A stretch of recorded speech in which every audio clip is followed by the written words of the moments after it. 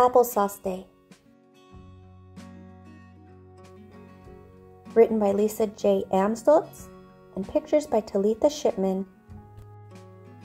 I spy the big pot on the counter right away. Hooray, I say. It's Applesauce Day. Hannah cheers. Ezra bangs his spoon. After breakfast, we load up the car and drive to the apple orchard just outside the city.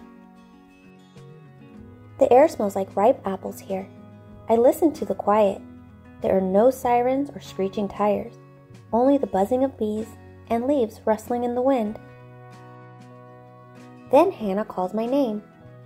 She's on her tippy toes, tugging at an apple. I show her the trick Dad taught me last year. Twist and pull. The apple pops right off. Dad winks at me, and we get to work. Mom and Dad pick the high apples. Hannah and I pick the low ones. Ezra helps too. Soon, the baskets are full of rosy apples ready to be smushed into sweet, tangy applesauce. We pack them up and head for Grandma's big, roomy kitchen. Grandma's waiting at the door. Her smile matches mine as she hugs me tight. Ready to make applesauce, she asks. We lug the apple baskets into the kitchen and take our places. This year, Ezra gets to help too. Dad washes the apples, and Grandma cuts them into quarters so they'll cook quickly. Snick, snick, snick. Ezra drops the apple quarters into the big steel pot. Thunk, thunk, thunk. It's heavy and wide and holds lots of apples. The perfect pot for applesauce, Grandma says. It looks like a regular pot to me. As we work, Mom tells us how she helped Grandma carry bushels of apples home from the market in their quiet Ohio town. And how they cooked them in this very pot when she was a little girl. Grandma tells us how she helped her mother pick apples from the old apple tree behind their house on the windy Iowa prairie. And how they too cooked them in this pot when she was a little girl. I looked at the pot again. I wonder how many apples it has cooked and what kind of stories it could tell.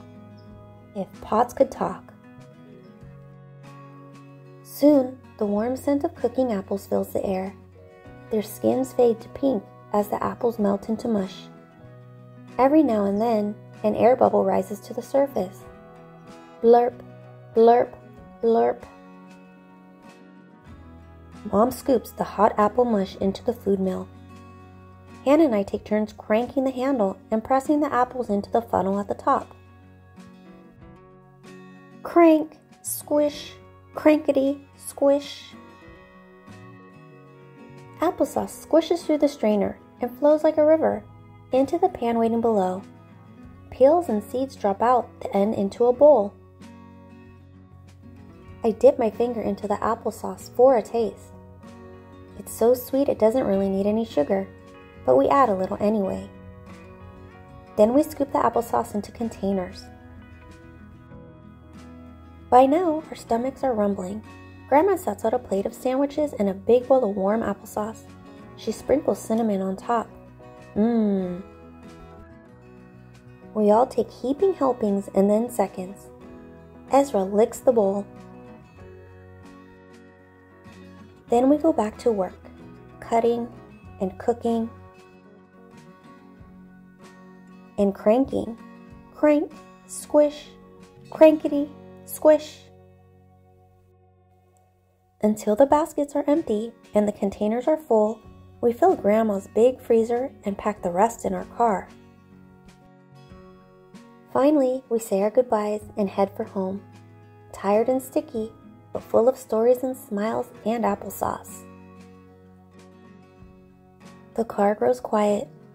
I run my fingers over the scratches in the old metal pot. Someday, I think when I grow up, I will cook apples in this very special pot on Applesauce Day.